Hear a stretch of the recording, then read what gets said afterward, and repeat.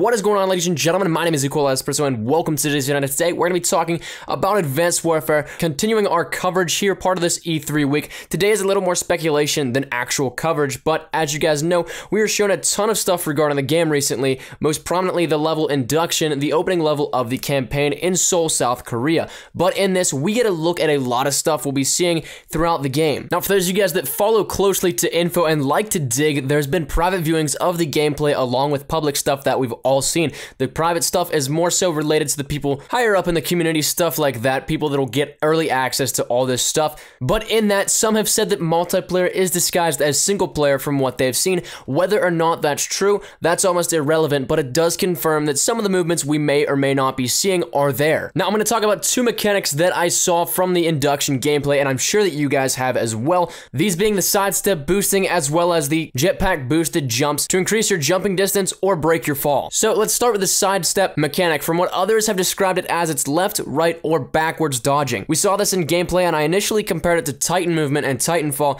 which honestly I hate doing because I don't believe any of this game was a copy of Titanfall, but that's a whole different story, which we won't go into. Regardless, the sidestep mechanic is probably going to be a lot more fluid and commonplace than we may initially think. Now, is this a bad thing? I really don't think so. It's going to add a lot more in terms of player movement as well as play styles to be built around that. And realistically, how bad can it be? Yes, it may get a little bit annoying to see, but then again, so was sliding when it was introduced into Ghosts. Now, moving along, I'm really curious as to the jetpack movement. I've heard jumping isn't exactly double jumping, but more so along the lines of increased height when jumping. So will this mean levels are differently heightened than other titles to accommodate for higher elevation gaps that can be cleared? As well as I'm interested to see how the downward bursts of air to break your fall will be implemented into the game and multiplayer. We saw this in gameplay in induction. It was a really cool feature, but it depended on the juice of your jetpack and what you had left in it. Which brings me to another thought. If that could potentially break our fall by using our juice of our jetpack, could we potentially jump higher by using the same process of watching where our battery is on our jetpack? Like the energy weaponry, if it's too much, you can't use it. So before I let you guys go with this video, I do want to give you something that has been confirmed by people who have seen the game behind closed doors. So although we haven't seen it, it's also been confirmed that sliding will be back in the game. I know a lot of people were wondering whether dolphin diving or some new mechanic would be making it into the game.